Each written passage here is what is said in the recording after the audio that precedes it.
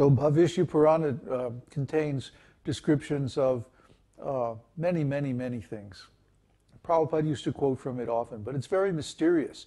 It has not been translated into English, at least not by anyone who's authorized, anyone who's knowledgeable.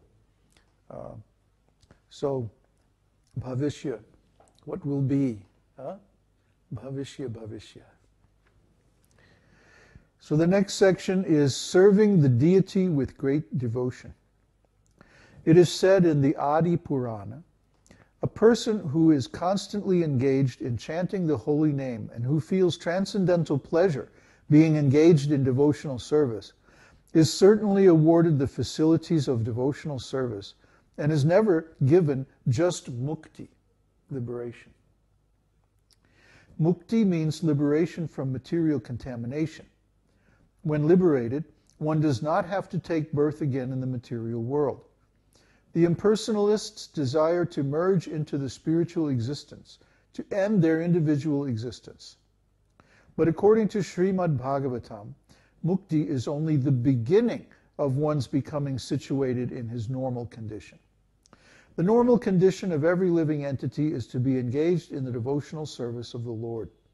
From the statement of the Adi Purana, it appears that a devotee is satisfied simply with being engaged in devotional service. He does not aspire for any liberation from material conditional life. In other words, anyone who is engaged in devotional service is not in the material condition of life, although he may appear so. This is very important. You think that we are in material bodies and we're stuck here in the material world just like ordinary living entities?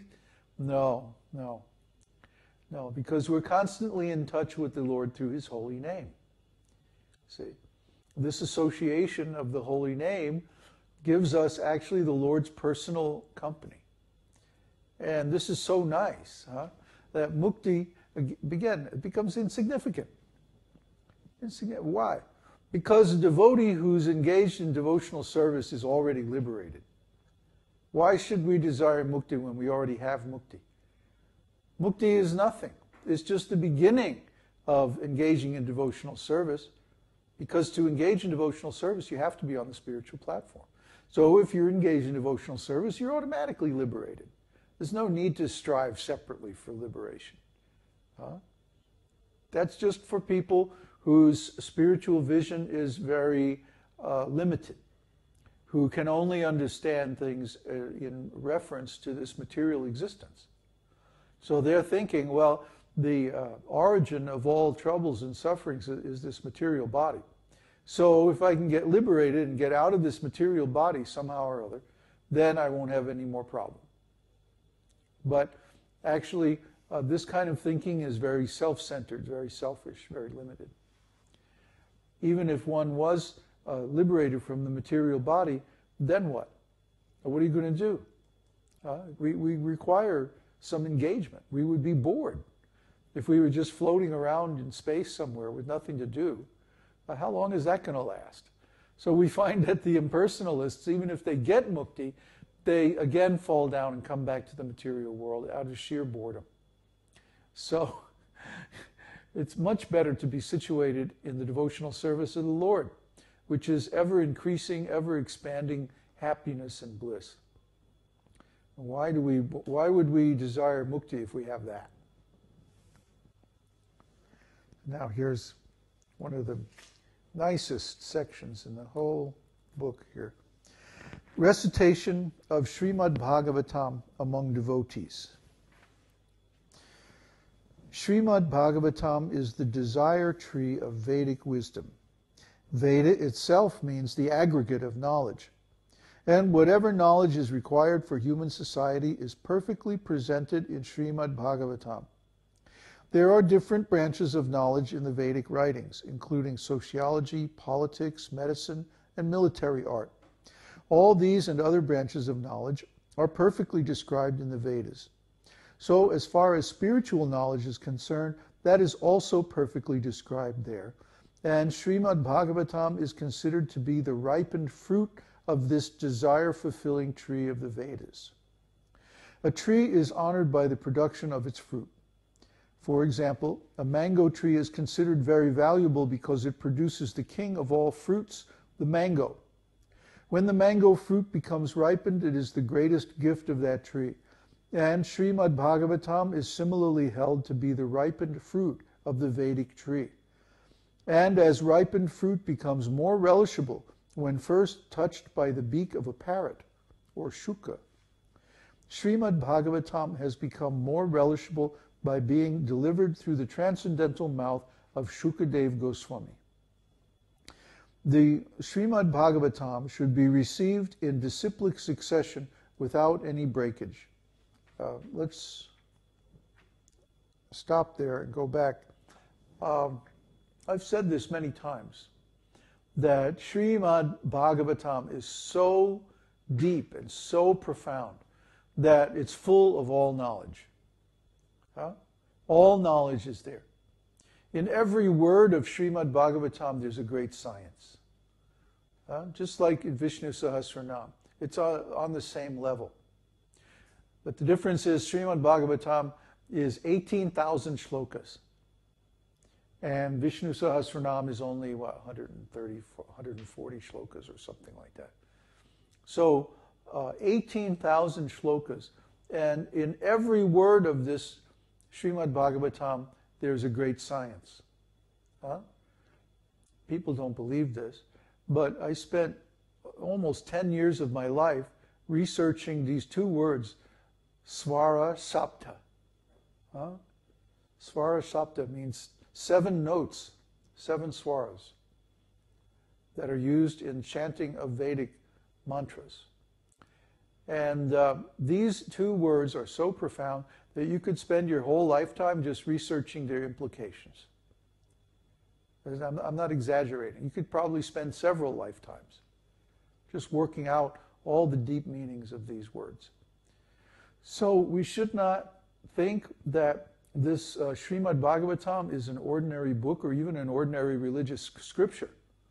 Srimad Bhagavatam is incredibly profound. And if you study it, not just read it like a novel or like any ordinary kind of book, but really study it. Really try to go deep into its meaning.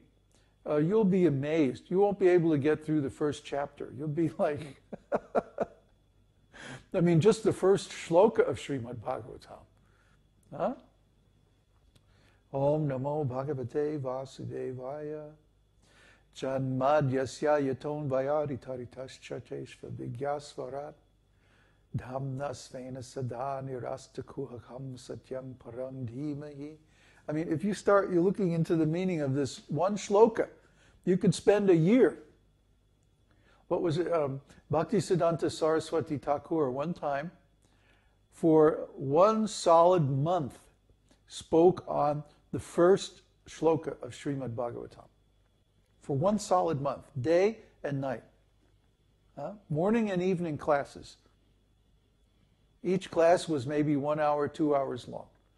For one solid month, every day, morning and evening, he spoke on the first shloka of an 18,000 shlokas. I can understand how you could do that. Because the whole Vedanta, the whole meaning of Vedanta is there in just the first shloka. And then it goes on from there. So try to understand, how great is this book? My God. Srimad Bhagavatam should be received in disciplic succession without any breakage. When a ripened fruit comes from the upper part of the tree onto the ground, by the process of being handed down from a higher branch to a lower branch by persons in the tree, the fruit does not break. Srimad Bhagavatam, when received in the parampara system, or disciplic succession, will likewise remain unbroken. It is stated in Bhagavad-gītā that the disciplic succession, or parampara, is the way of receiving transcendental knowledge. Such knowledge must come down through the disciplic succession, through authorized persons who know the real purpose of the Shastra. We were talking about this the other day, that in the preface to Srila Prabhupada's original Srimad Bhagavatam, there's a paragraph that goes something like, there is a pinprick in the human society and nobody knows what the cause of this disturbance is. But the cure is in Srimad Bhagavatam, because Srimad Bhagavatam provides ontological education that is absolutely necessary for the peace of human society. Words to that effect. And then in the American edition, first published in about 1971, 1972, the word ontological education were left out. You see? So this is breaking the parampara. When you change the Guru's words, you break the parampara.